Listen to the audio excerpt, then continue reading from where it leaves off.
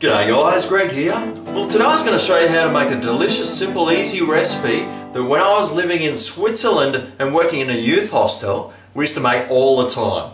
There was a guy there from Texas who used to whip up this dirty rice, and we used to love it. So, let me show you how he used to make it, of course, with a bit of an old Grego twist. Let's get to it. This is Greg's kitchen. Well, here's the ingredients. All you're going to need is an onion, a capsicum of the color of your choice, or as we call them in America, pepper, and in Spanish, pimiento. I got half a kilo of dead cow here, stock cubes, some rice of course, some Tabasco, and of course, some butter. Ooh yeah. Well, let's get this bad boy started. Okay, so first things first, let's cut these veggies up into small bits, and by the magic of YouTube, that's done! Right, let's start cooking the meat.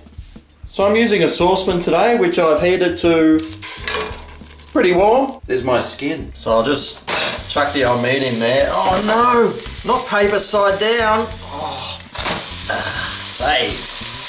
I'll just start cooking this. And while we're browning this, I'll chuck in the onions and the capsicum. And I'll also start throwing in my beef or bouillon cubes. You can probably use 2 of them, but I'm using 3 because I'm hardcore. And while this is cooking, what I'm going to do is just get 1 cup of rice, and what I'll do is I'll just rinse this under the tap just to get rid of all that starchy rubbish that sits on rice.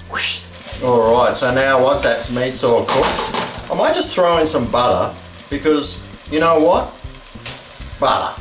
Okay, so now once I've done that, I'm just going to add in my rinsed 1 cup of rice and 2 cups, maybe a little bit less than 2 cups of water, depending how much butter you used. So now I'll turn the heat right up, get this cranking because I want this to boil. Alrighty, so now once that's boiling, I'm going to reduce the heat right down to a low sort of heat. And I'm going to just cover this up, and I'm just going to cook this until the rice is cooked. Now depending on the rice you use, that could be between 10 and 20 minutes. So just keep coming back and checking. And when you come back and check, you know, give it the odd stir, make sure it's not sticking to the bottom. I said bottom. Right, well it's been about the 15 minutes, so let's check this out, see how it's going. Ah! Right, that's hot!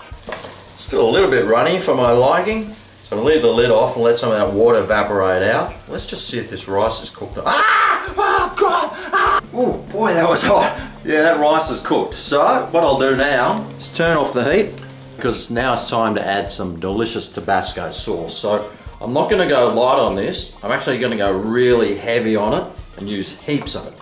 Get it nice and spicy. Now you might need to add some pepper as well for those people who will whinge that I haven't added any. And salt to taste, of course. It might already be salty enough. And there you have it.